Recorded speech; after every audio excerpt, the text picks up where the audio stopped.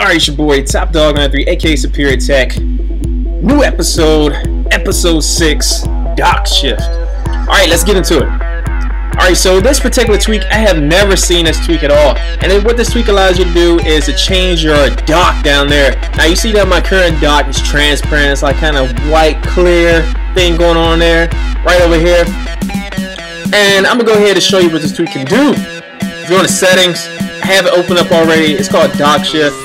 And you see my default is milk glass. That just sounds weird.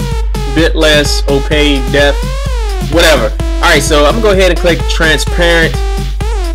Go back. You don't have to respring for this tweak, which I'm loving. And you see now, look, it's transparent down there. Let's go back and again. What is this? Milk glass, a bit clear. Yeah, it looks a bit the same. I don't like that at all. What is this? Most blurry. It's a little bit difference on there. Not much. But I can see what I'm be rocking on here. I'm using the transparent.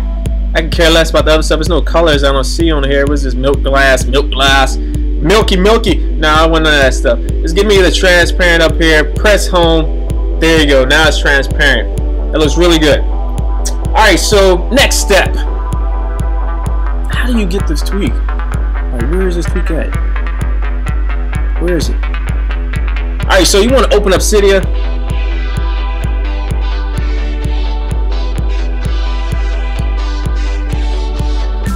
Alright, so once your Cydia is open, you want to go ahead and type in your search DockShift. Make sure it's connected. And the one that's currently out is 1.0-2, 60 kilobytes, and it is in your Big Boss repo. This is default.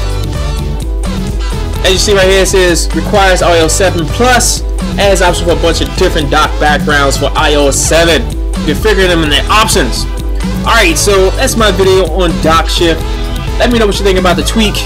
As always, rate, comment, subscribe. Here are 2 other videos. I believe this one is episode 5, and here's episode 4. Alright, until next time. Shout out to Super Cold Water for being my 300th subscriber.